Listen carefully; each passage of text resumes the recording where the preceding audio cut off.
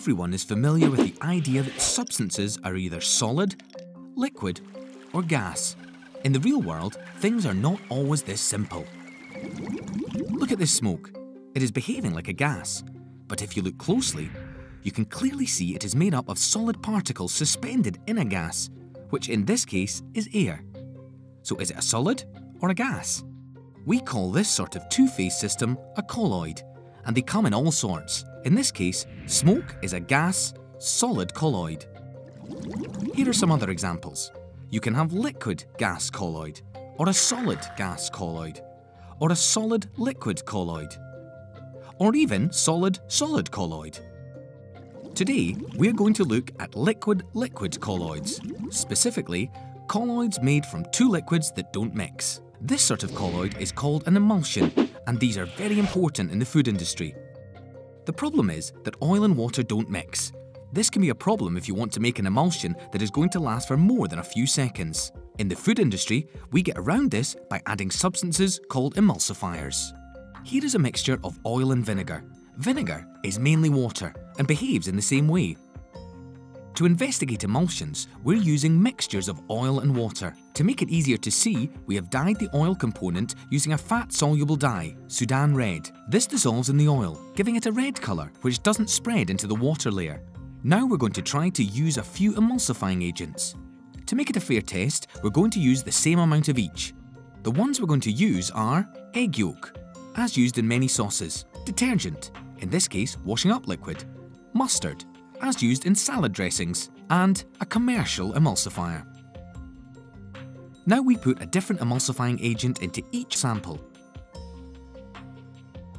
Now we need to mix the layers to create our emulsions. When this is done commercially, a blender is used, but in the classroom it is possible to use smaller quantities and simply shake the mixtures vigorously for 1 minute.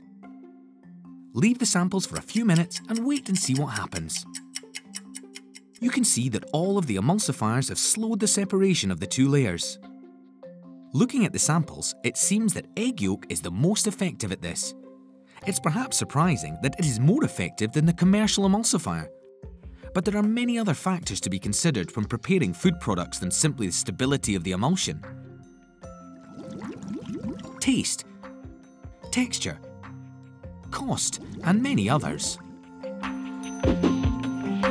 My name is Paul McKnight and I'm a Senior Research and Development Manager at McPhee of Glenbervie. McPhee is a leading food ingredients manufacturer who develop and manufacture products for the food industry. Emulsions are essential to our products because a number of different properties are required across the shelf life. When you think of emulsions, you think of oil and water or water and oil.